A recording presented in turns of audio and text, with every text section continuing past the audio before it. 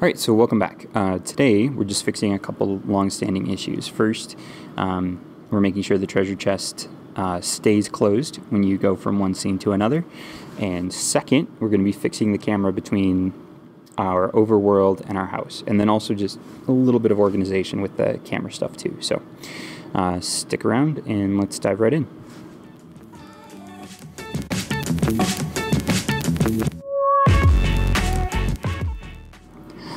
Alright, so diving right in, the next thing that we need to fix is the treasure chest. So the way things happen right now is actually the treasure chest and the house.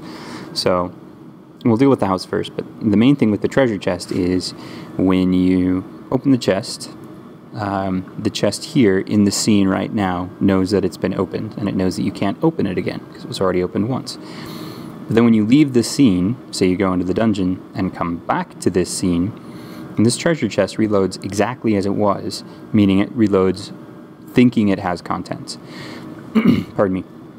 So we need to have some way of storing that information in between scenes. And we already have kind of a pattern that we do that with, or that I've been doing that with, that we're going to be using and extending to know whether or not this treasure chest should stay open. The other issue that was brought up is, since I added those camera changes in the last episode, now, of course, the camera is acting a little funky in the house. So let me just show you what's going to happen. So I'm going to go up here to the house, and I'm going to go in. And there we go. I've got this null reference exception error.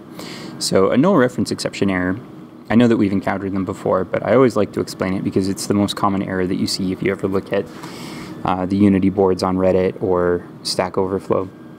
A null reference exception error happens when your camera is trying to, or not your camera, when a script is trying to find just a value for something, and it thinks it should know what the value is, but that value was never set. There's no reference to it. Null means empty, which means that there was no correct reference for the script to use.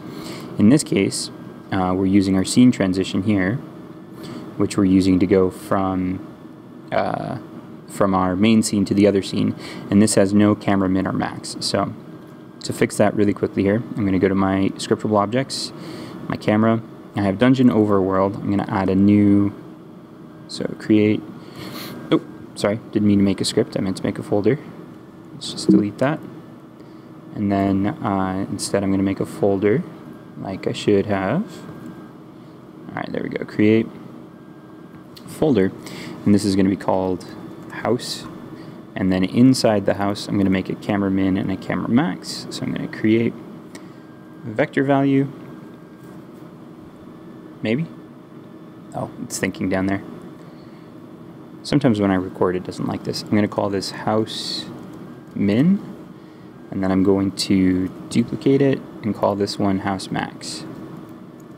I have it set up so that the house should stay with the camera at 0, 0 at all times, but let me go back into the house to make sure.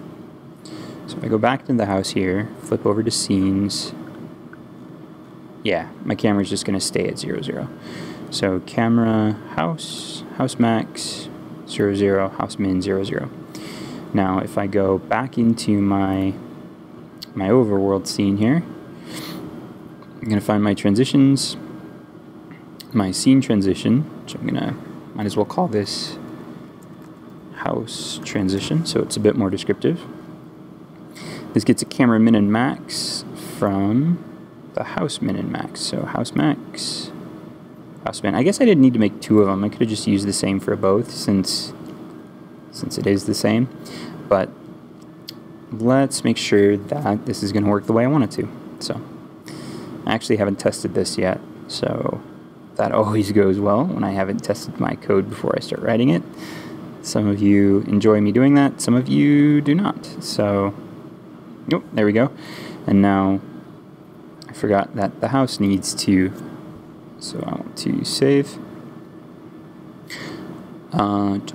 So my scene transition here needs to have a new camera min and max, and I actually need to look at my sample scene for that. So my camera's min and max to begin with. Oh, did I actually create it though? I did. Oh, okay, cool. So back to the house interior here. My scene transition, overworld. There we go. Camera max is camera max. Camera min is camera min. Cool.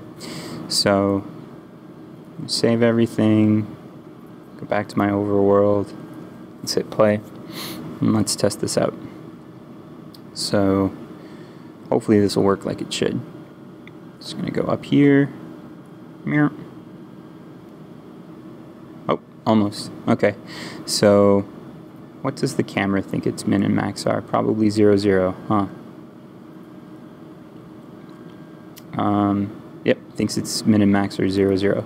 So what? Yeah, their default values are... Huh. Okay, well, I'll set these default values. Oh, no, because 17, negative 6, and 8, negative 19. Where is it right now? Yeah. Nope, I need to make another one. So, I've got my overworld. I'm going to make a folder in here. And I'm going to call this one Dungeon 2 Overworld. And then this is going to get these put into it. And I'm going to make another one that I'm going to call House to Overworld. So, House to Overworld. And then in here, this gets a vector value for camera max.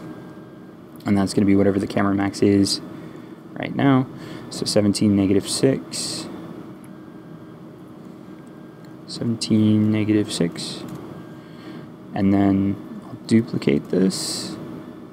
And this is camera min. Oh, okay. Well, it doesn't matter. Just take off the 1 from that. Camera min is going to be whatever the camera's min is right now, which is 8, negative 19. So 8, negative 19. Alright, so let's try this out again here.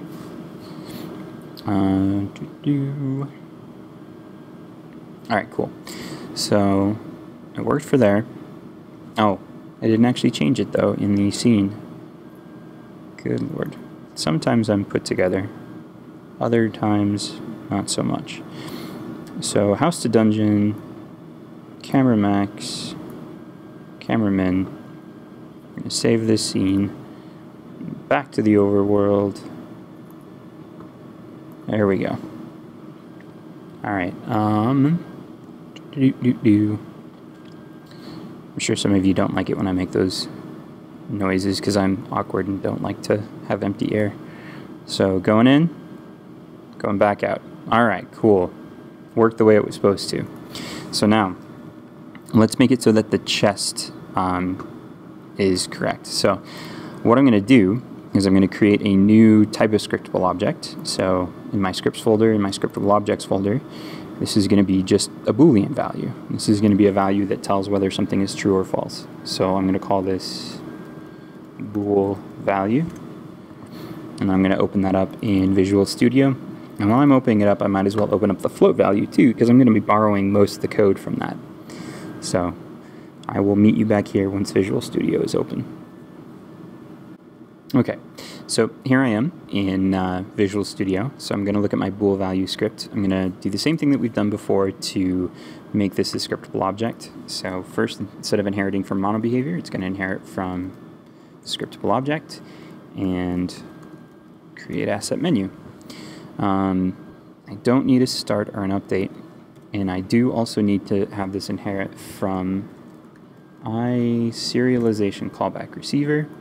I'm going to get an error until I add the before serialize and after deserialize. So I'm going to copy these and paste these in here. So this isn't going to be a float, this is going to be a bool. And then my runtime value, I'm going to hide. On after deserialize, runtime value is initial value. On before serialize, okay, cool. So I'm going to save this. I'm going to go back into Unity here. And the way I want to organize this is I already have a scriptable objects folder. So I've got my cameraman max, I've got my enemy healths. It's a weird word, healths. Should it just be health? I don't know. Anyway, I've got my items, my player stuff, my signals. I'm going to make a new folder here. And I'm going to call this treasure chests. And I might want to have treasure chests all over the place. So I'm going to organize this even more. I'm going to make a folder inside of this for overworld chests. And then I have to have some way of distinguishing the chests from one another. So like I've got a chest right here, but maybe I want, you know, like 50 chests. So I'm just going to call this chest here chest A, assuming I'm not going to have more than 26 chests in one area. And then to make sure that I know that this is chest A, I'm going to find that treasure chest. I'm going to give it a tag, little icon here, and I'm going to, at the end, this is treasure chest A. So I know it's A. Okay, so I'm going to create a Boolean value, and I'll call this chest A. And this is going to be whether that chest is open or closed. Now I'm going to open up my treasure chest script here. So I've got my contents, I've got my bool is open. I'm going to make another Boolean value. So this is going to be a public bool value. And this is going to be, I don't know, we'll call this stored open. Sure, why not? Let's organize this a little bit. One thing that was pointed out in the Discord by Griselli is that I kind of broke the pattern I've been using in building this project by having the treasure chest have direct access to the player inventory. So I'm kind of rethinking how I want to do that, if I want to do it through like a signal or something like that. I don't know. But you're right, Griselli from the Discord, whoever you are. I have set a precedent of trying to keep things decoupled, and that kind of couples them. So anyway, while I'm here, I might as well make a couple headers just for organization's sake. So this is going to be like, let's say, header contents, and then this is going to be header signals and dialogue. And then this last one is just header animation. There we go. So what I want to do is in my start here, before I do anything else, is I want to say is open is equal to stored open dot runtime value. So the value that we're currently using, and then when we open it, I want to also say stored open dot runtime value is true. Nope, not tour, true. All right, cool. So I'm going to save this, and that should be fine. Let's go back to Unity here really quick. I want to look at my treasure chest for chest A. My initial value is going to be false. So if I hit play, that chest shouldn't open. But if I open it, leave the scene, and come back, it should stay open. Let's test this out and see if I broke anything here. All right, cool. So I already got a null reference exception. Oh, hey, because I didn't tell the treasure chest what its chest value was. Good Lord. So stored open needs to be chest A. There we go. This should be better now. So we're going to play. And all right, cool. No more null reference exception errors. And if I look at my treasure chest, it's closed. So I'm going to fast forward through this part, but I'm going to go open that chest. I'm going to leave the room, then I'm going to come back. So hang on for just a second. Okay, so we're back in the room now. If I go over... Oh, okay. Haha. So the animation is that it's still closed, but I bet you if I check on it... Nope, doesn't know it's open. Is chest A set to be open? Oh, that's right, because I hid the value in the inspector. Stored open dot runtime value is true.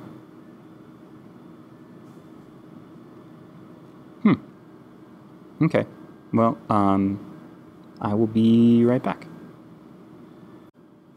Alright, so welcome back. That was just a pretty simple thing to fix. What I'm going to do here is I'm going to set my isOpen, instead of just directly setting it to be true, or my runtime value for stored open, instead of setting it directly to be true, I'm just going to set it to be equal to isOpen. And then also, what I want to do here in my start method is I want to say if isOpen, then I want to trigger the animation. So anim.setBool open true. .setBool opened true. That's the right way, right? Yep. Okay, cool. So I'm going to save this. I'm going to pop back into Unity here. Now, by default, my initial value is false. So even though I might make it true, when I stop the game, that treasure chest becomes closed again. So I'm going to wait for this to save really quickly here. And then let's give this a try. So I'm going to hit play. I'm going to walk over to that chest again. This time I'll exit the scene through the dungeon, which should be okay. Alright, so there we go. Now, I have this hidden in Inspector, but if I look at treasure chest A, it's set to be open, and I set the runtime value of chest A to be whatever that isOpen value is. So I'm going to go back over here. Oh, I said I was going to go through the dungeon, didn't I? Oh well. Back up there, back down here, and now let's take a look at our chest. This is the moment of truth. Look at that nice open chest. Huh? Let's even try and go down and see if we can open it. The context clue is still going to fire, I think. Maybe it won't. Nope. Ha ha ha ha ha. All right. There we go. So this was a couple small issues that were bothering me, at least, and I'm sure it bothered a few of you out there too. If you have any questions, please feel free to leave them in the comments below. You can follow me on Twitter, find out when I post new videos, or you can join the Discord. There's a ton of really cool people in the Discord. So, yeah. Otherwise, I hope everybody out there has themselves a wonderful day. If you enjoyed this video, consider giving a like, subscribing to the channel, or telling a friend who might be interested. Also, please consider following me on Patreon. For as little as $1 a month, you can earn access to tangible rewards, like early access to videos, backer-only videos and series, polls for future topics, streams, and even individual tutoring sessions. You can find a link to that in the description. And as always, have yourselves a wonderful day.